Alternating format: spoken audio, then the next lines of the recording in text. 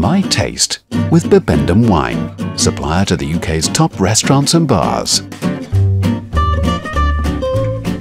Hello from Nigel Williams and welcome to our programme which seeks to augment your food and drink experiences with the help of our studio guests. This week, restaurant owners and brothers Sam and Eddie Hart. They famously took Spanish food to another level in this country with their restaurant Fino, followed by the genuine tapas bar Barrafina.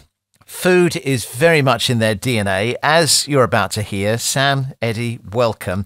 Now, your father had a Michelin star restaurant, but Sam, you didn't go and work for him. No, I mean, I had spent a few summers working in the kitchens there growing up, but having seen restaurants from the inside, I always vowed that I'd have absolutely nothing whatsoever to do with them. And then, gradually over as time passed, I got sucked into it. Meanwhile, Eddie, you went straight for it, so a bit of a difference there. You would have seen the same horror sights in the kitchen that your brother did, but you didn't mind so much. Well, I couldn't really think of what else to do or who else would employ me. And I thought that my dad, certainly to start with, was likely to kind of give me a job, reluctantly perhaps, and so it was straight into the kind of kitchen pot wash, and rolled up my sleeves. But I loved it. I loved the kind of the human element of the restaurant business, and so now I'm afraid I've always had the bug. And this is quite an upmarket. They had a Michelin star, didn't they, your dad? Dad opened a small, kind of luxury country house hotel in a county called Rutland, about 2.5 hours north of London, and it's lovely. It's right on Rutland Water, so it was a great place to kind of to work and cut my teeth. Yeah. And so after pot wash, what happened to you then after that? You got moved up? Then I escalated. I was promoted to the dizzy heights, I think probably of a waiter after that. But you're forgetting chambermaid. Oh, chambermaid, yes, chambermaid. Although I didn't have to wear a pinny, which is a bit of a relief. But what's nice about a hotel as a training ground, if you want to be in the industry, is that if you're lucky enough, you can be moved around the different departments, so you get to have a look at all the different kind of aspects. So the good grounding for you there. Meanwhile, Sam, you had could I call it a dalliance with the city, and then off to Mexico. What's the story there? Yeah, so I was working as a money broker in London, and got the opportunity to go to Mexico City to help open their office there. And I love Mexico City, hated money broking, and ended up opening a nightclub in Mexico City, which I stayed for 5 years doing that. This isn't the safest city in the world, so was it risky business? Yes, I mean Mexico exactly is quite a dangerous city. We used to have to occasionally confiscate guns at the door if we had famous people with their bodyguards. We didn't really like bodyguards coming in because they're professional fighters rather than drunk amateur fighters, so it can cause real damage. But if they had to, if it was someone like the president's son or something, we'd confiscate their guns, and we occasionally have a sort of great stack of firearms in our office. Wow. But no, we survived it, so it was and good fun, exciting. Interesting grounding. So I guess putting the two of you back together then, to your brothers back at home, learning the nitty gritty of the restaurant business. You're doing running the business stuff. When did it come together that you were going to start working together? Well, I had a sort of 6 months living in Barcelona on the way back from Mexico to acclimatise to European life once again, and fell in love with Spanish food, and in particular a restaurant there called Cal Pep. And got a phone call from Eddie saying, you're not really doing anything in Barcelona. Why don't we get together and do something back in England? And actually, to start with, we thought we might open a pub in the countryside, and spent probably 3 or 4 months, I reckon, on that project. And until my now wife, then girlfriend, said, look, you're only 26 or 27, we'll go stir crazy, sitting in this pub in the countryside.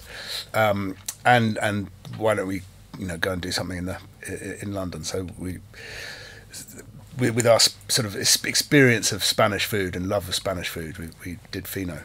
And this experience, Eddie, came from your mum in Mallorca, is that right? Mum grew up in a small village on the northwest coast in Mallorca, and summer holidays have always been there, in the house where she grew up.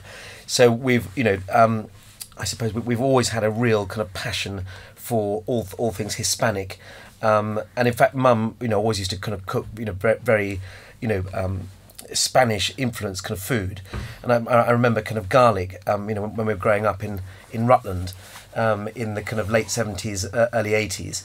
Was still a pretty exotic, ingredient, as were red peppers or aubergines, and I think quite a lot of our mates who come over for tea or just thought that this food was pretty wild and exotic, and in fact I think there were friends of mum and dad's growing up then, that would turn their nose up at this exotic muck, but so that was really our grounding, and how both Sam and I think came to be involved with Spanish restaurants. Okay, and is that where you picked up this, what has become the way, if you want to run a fine dining restaurant, this idea of looking for the great ingredients? That probably came from Mum looking around for the best stuff. Would that be right?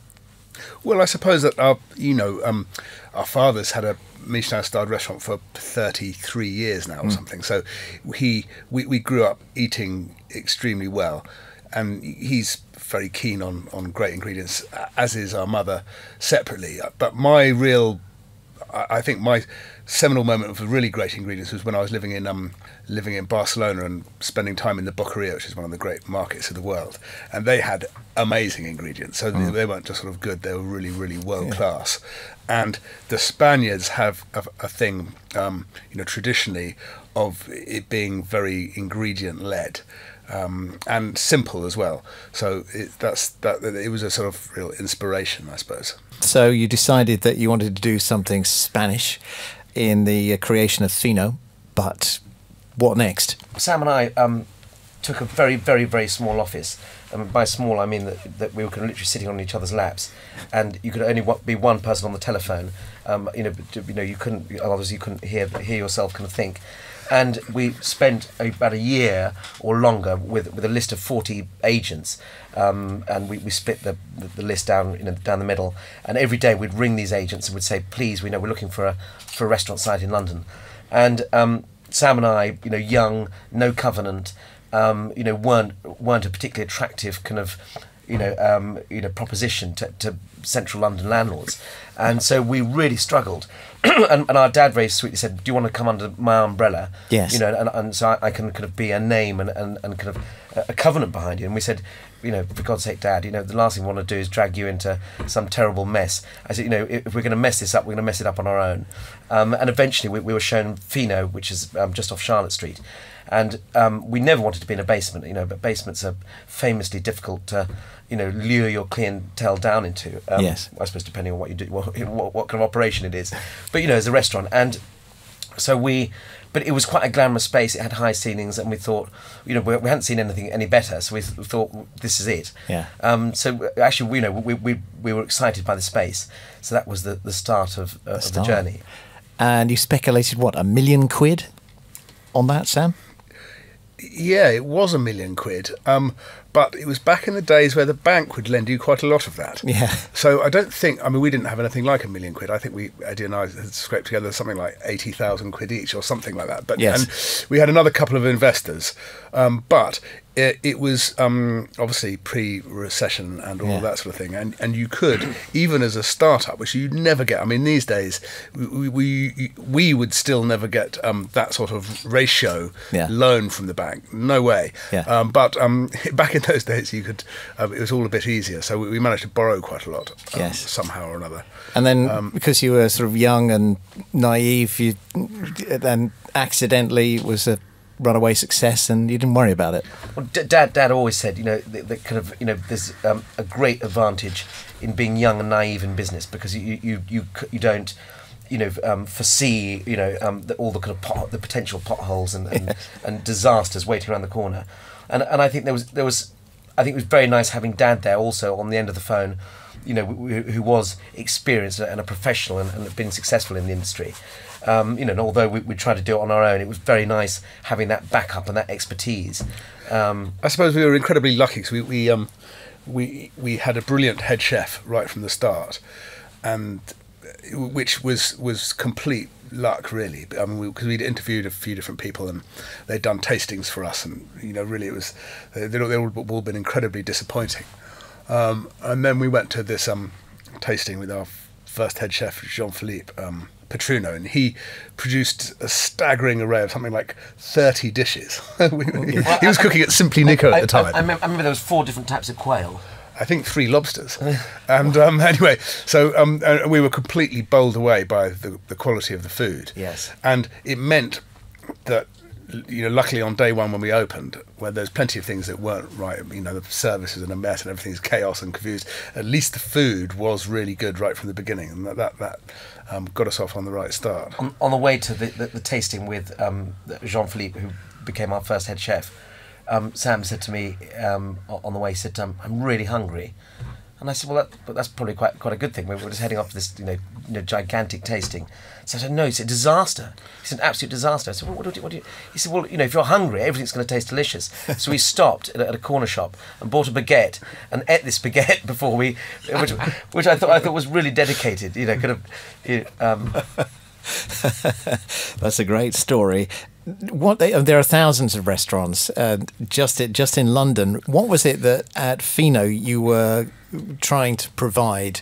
What was the gap in the market? I think we felt that there was plenty of room in London for really top quality Spanish food.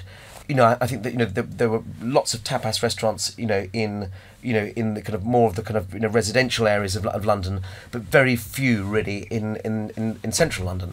And I think and very few Spanish restaurants that were really serving the very best of Spain.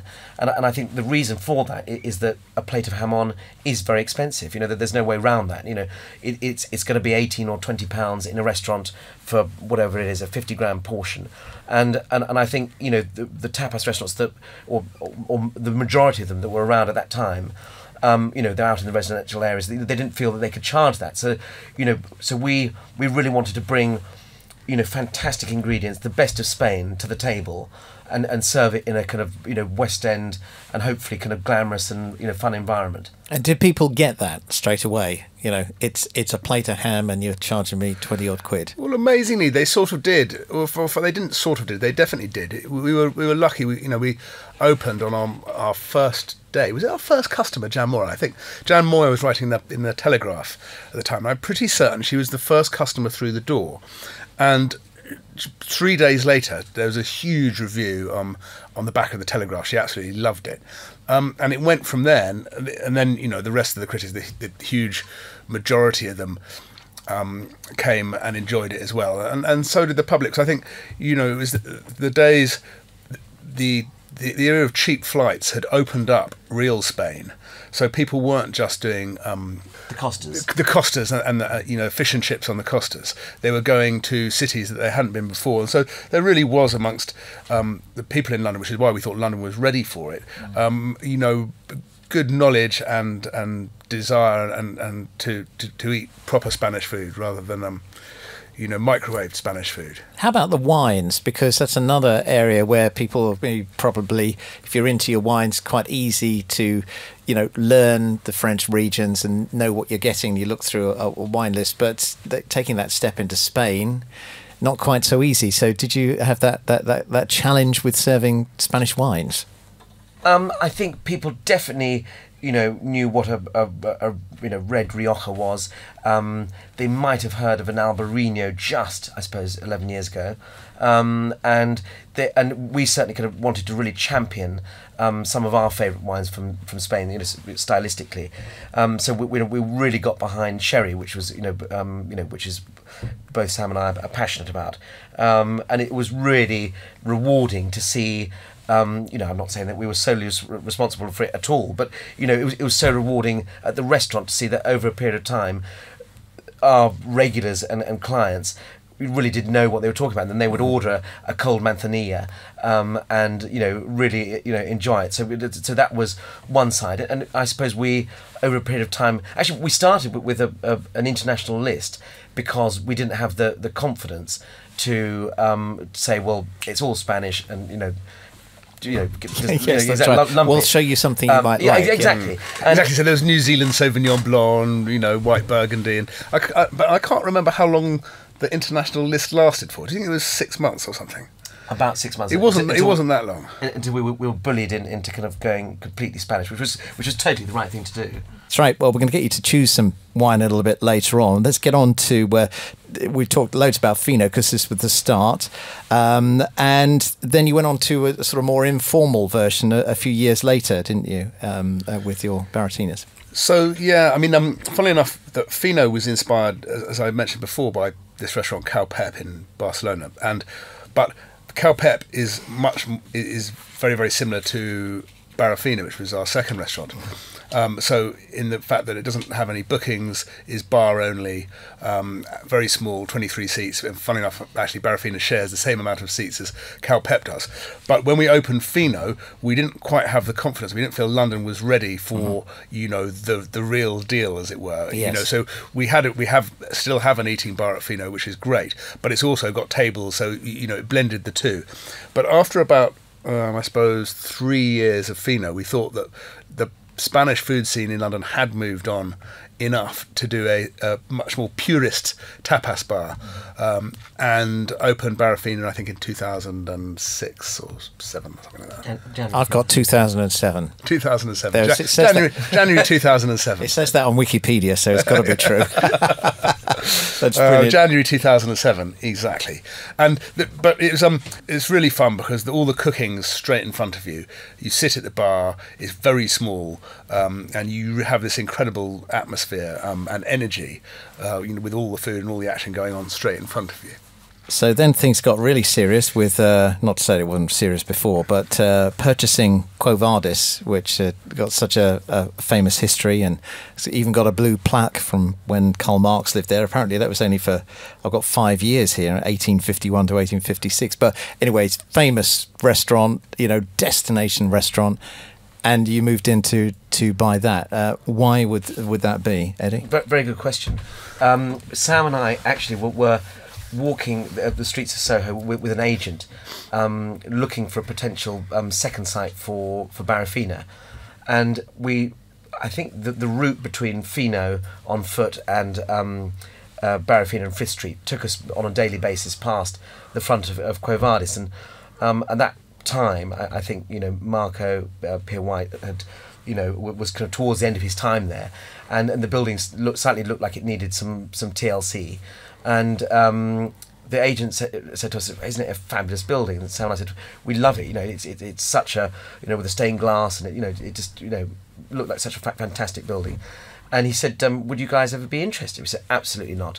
No. This is kind of so far removed from and it's too big, and it's absolutely not." And he said, "You sure?" And we say, obviously, he planted the seed, and Sam and I then started talking about it, and kind of somehow couldn't get it out of our minds, and and the idea that it slightly needed kind of the next person to kind of take the reins. But and that's the great thing about Quo Vadis is that it doesn't really feel like our restaurant. You're just the the custodian for the next period. It opened in 1926, but it's nice to be part of its history. And 6 months later, we had the keys in our hands, wondering quite what to do with it.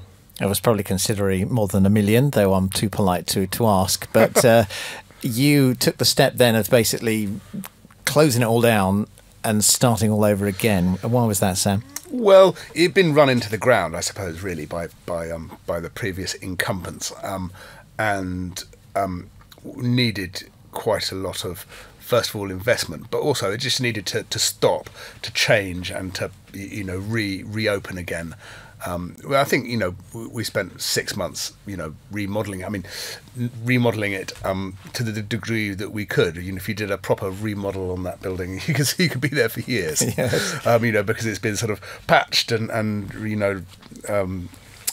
refitted bit by bit over what's now something like 85. I think it's coming up for its 90th anniversary quite soon. So over a long period of time. Well, it's a fine stable of restaurants. Great to hear about. Let's find out about when you're not eating in your own restaurants. Eddie, let's take your first. So close to home. You live in a boat. I do. So that's near Chelsea. So where'd you go? Underneath kind of Battersea Rail Bridge. Yes. So where would you go to a neighbourhood restaurant there? What's your favourite? A neighbourhood restaurant there. mostly my favourite restaurants in London tend to be kind of in the West End, and the one that kind of just sprung to mind as a neighbourhood restaurant, which I think is fantastic. It's on Frith Street, and it's just a couple of doors down from us at Barrafina, and it's called Koya, and it's an udon noodle restaurant, and it you know, I haven't been to Japan, although I long to go. It appears to be very authentic and not kind of lightened for the English palate, and it's inexpensive, delicious, and that was what immediately sprung to mind. Sam, I gather you probably don't live on a boat.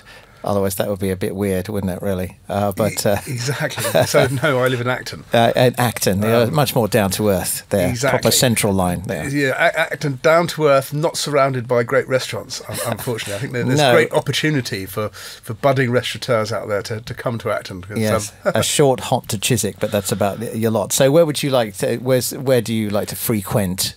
Well, I used to live in Shepherd's Bush, and there's an amazing Thai restaurant on the Shepherd's Bush Road called Isan Q, which is actually still neighbourhood from Acton because it's just down the road from me. But it's you know, proper old family run Thai restaurant and delicious. Eddie, what about a fine diner, special occasion? It's got to be the River Cafe in Hammersmith. You know, and every time I kind of save up and go, you know, it's worth every penny. And you know, I think when it comes to food, I don't really watch the pennies.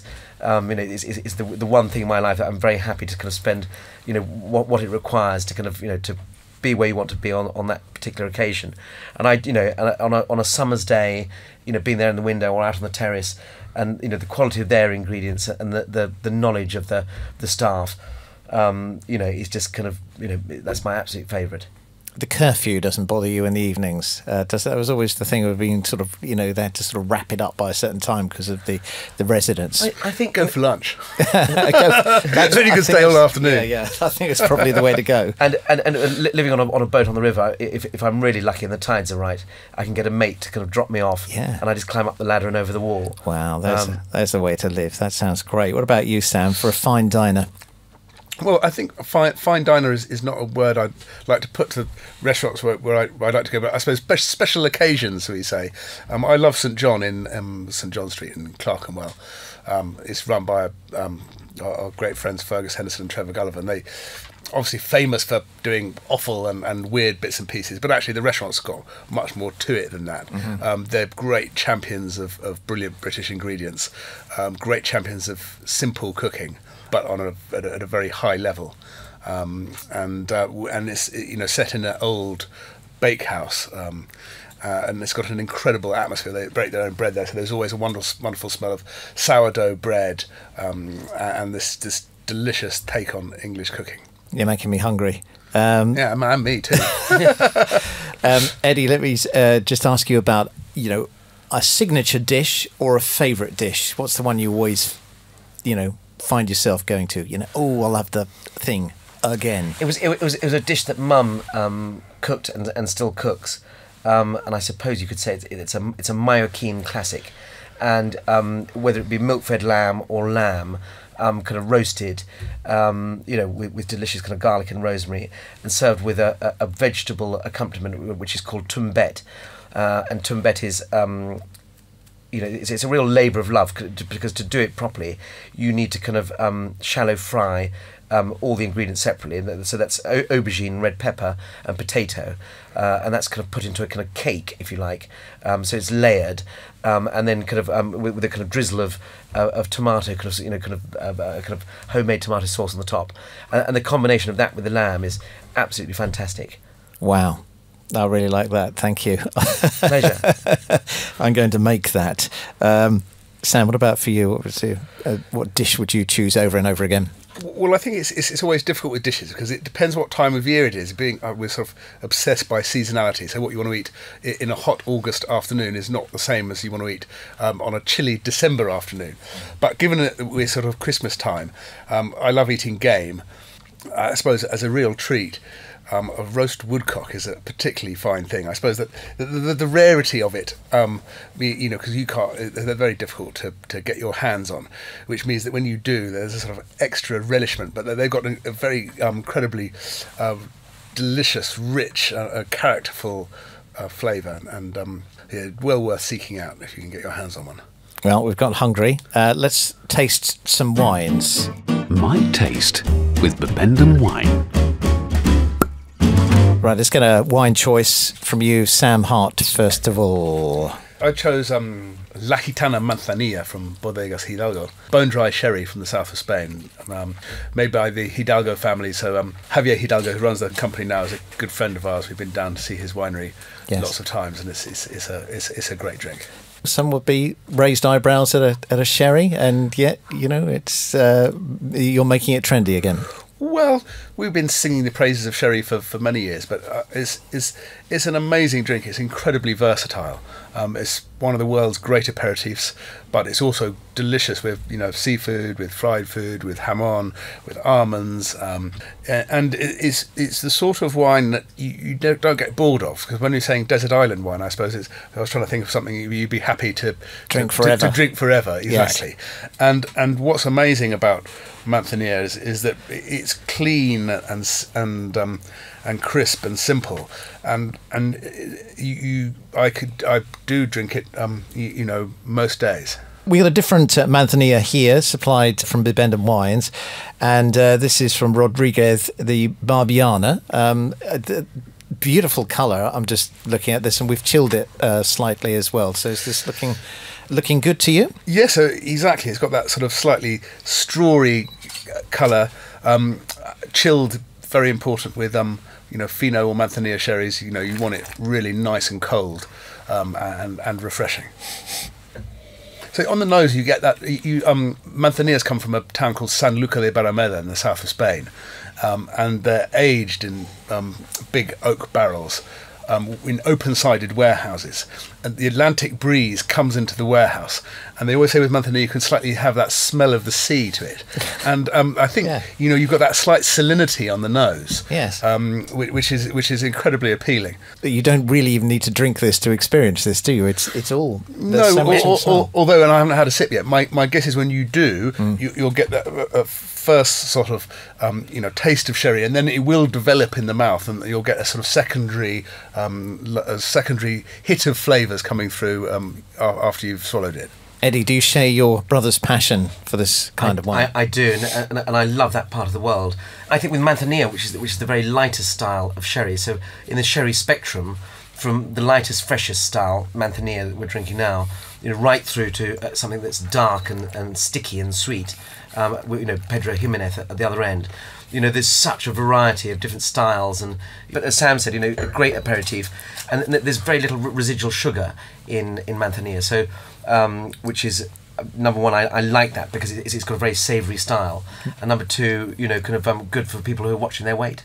Definitely, yes. And I think this is the first time I've tasted this, and at the top of my list would be that dryness in the fact that there isn't any sweetness in it at all. There's so no I can sugar, imagine just starting. No sugar or fruit at all, so it's absolutely bone dry. So say, for instance, you'd had that, you know, you were talking about that baguette that you'd had before, the big tasting for the head chef.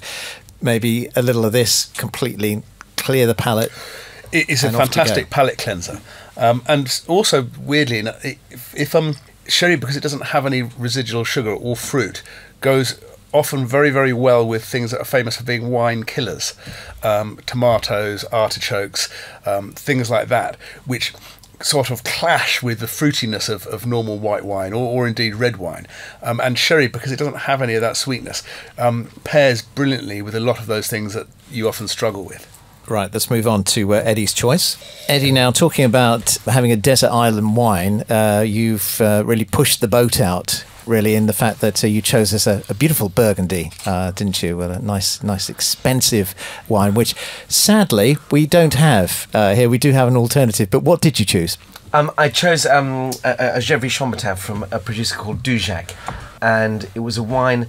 Sam and I really have never bought ourselves you know, smart wine or expensive wine, but about 5 or 6 years ago, Sam went to a kind of you know, new vintage Burgundy tasting, and bought a couple of cases, and I'd completely forgotten. I think Sam had forgotten actually that we had these cases, and they were kind of you know, just doing their thing down in the cellar. and we kind of uncovered them recently, and I just so enjoyed, kind of these bottles. So I'd pull one out on special occasions. Yes. And A week later, they're all gone. not quite a week actually. I noticed I noticed there isn't one here either that you've prepared earlier. But it's a Pinot Noir. It's a Burgundy. It happens to have a bit of age on it. So that particular wine that I mentioned for my is just a real treat, and it's got all those secondary flavours of that are kind of old Burgundies have, but we've got something we're doing something much equally younger, delicious to drink here. So certainly something which will give us an experience that is much younger. It's 2013, this, isn't it? And it's a Morgon Gamay grape.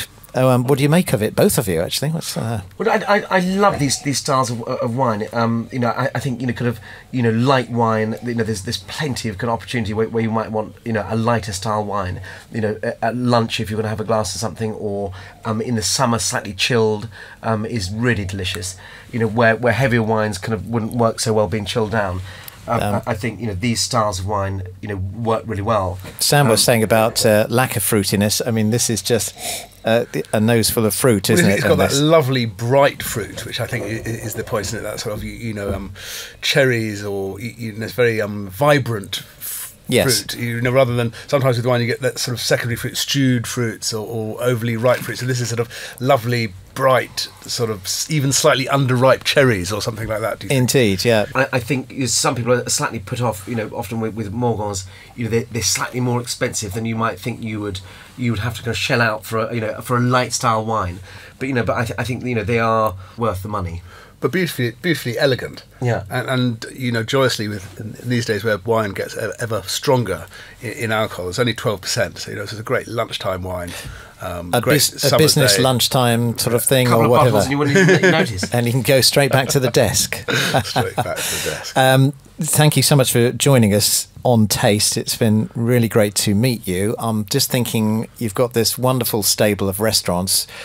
As a final question to you both, do you have your eyes set on maybe a space up one of the new skyscrapers in the City of London, or south of the river, or somewhere else for another restaurant from the Hart brothers? I think for the moment we're so lucky that we've got a brilliant team, or brilliant teams in each of the restaurant, and I think we feel very proud of the latest edition in Barrafina, Adelaide Street, and very proud of the team there. So I think that just kind of focus, and kind of regroup, and who knows what in the future. But I think what really matters to Sam and I is that we're proud of each of the restaurants, and and I think that over world domination probably. Eddie, Sam Hart, thank you very much for coming to see us. Thank you. Thanks very much. Mytaste with Bibendum Wine. Find out more about the flavours you like and discover something new by downloading Bibendum's free app. Search Plonk in your app store.